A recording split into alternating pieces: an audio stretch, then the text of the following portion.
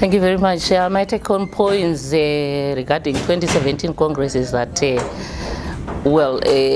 as usual, we had very candid discussions. Our policymakers, as our theme was talking to issues on the new economy.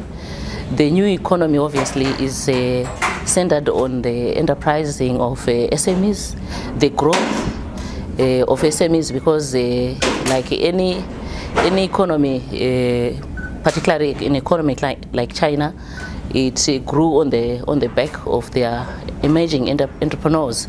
So for me, I think there is a number of areas that we have discussed that need to look at the growth and expansion of SMEs.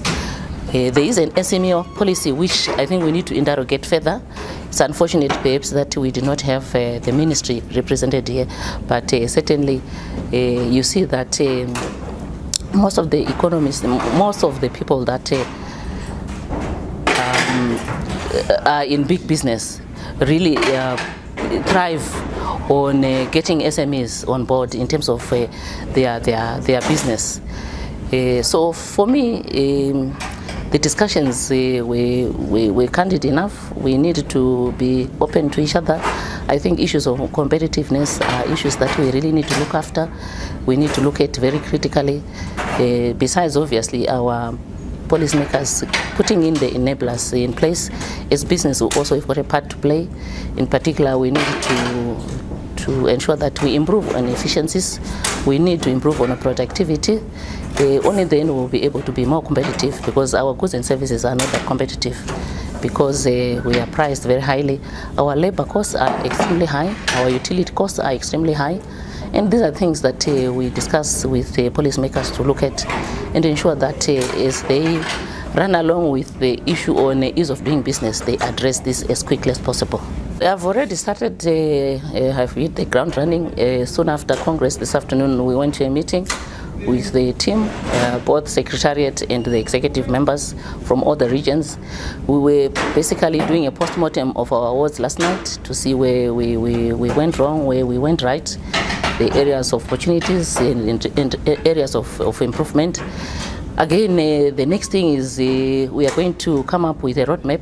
The Deputy President, the CEO, and the NEC, we will meet in the next 2 weeks and be able to come up with what we need to run with. But most importantly, we already have got subcommittees that we are going to ensure are chaired by people that have got the necessary expertise, that have got the necessary skills, obviously that also have the necessary commitment, because the chamber is run through subcommittees. It is structured in such a manner that if it's macroeconomics, we've got a person who is obviously well versed in issues of macroeconomics and advocacy and obviously trade, and if it's to do with governance, we have a person that so with those teams, I will be able to lead those teams to ensure that we deliver on what the members expect.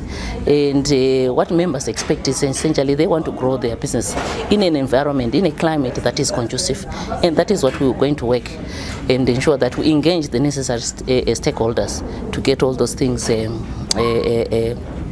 attended to.